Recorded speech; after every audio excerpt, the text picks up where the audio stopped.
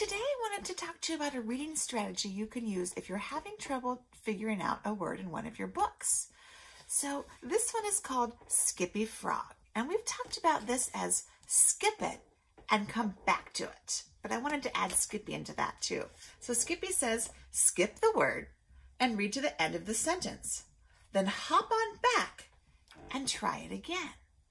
So if you come to a word that you can't sound out, you've already tried to use all the sounds, and you still can't get it, just skip that word. Read to the very end of the sentence, so to the period, and then go back to it. So I'm going to show you what that might look like as we're reading the book. This book is called Recycling is Fun. And since you guys already know so much about recycling, that could help you in figuring out some of these words. That's called using our schema. What you already know about something could help you figure out new words in a story. Recycling is a lot of fun for you and me and everyone. Putting paper in its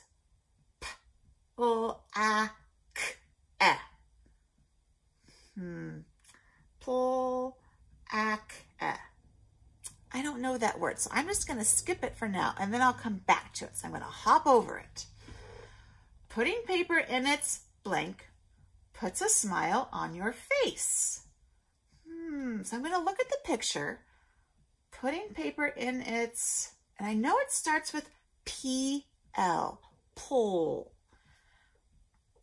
Putting paper in its place puts a smile on your face. Oh, and this book is helpful because the words rhyme. So place rhymes with face.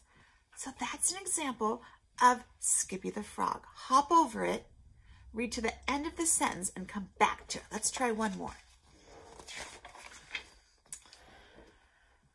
Paper, plastic, glass, and tin.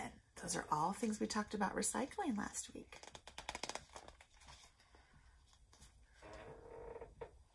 We put oh, I see CH.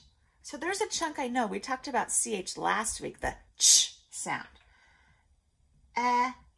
Ch.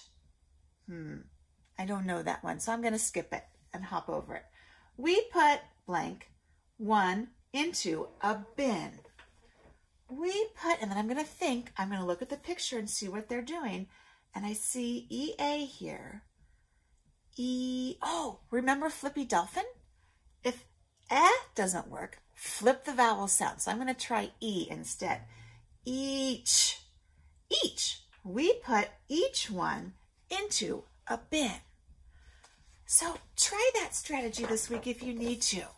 Skippy the Frog, skip over it and come back to it. All right, good luck with your reading.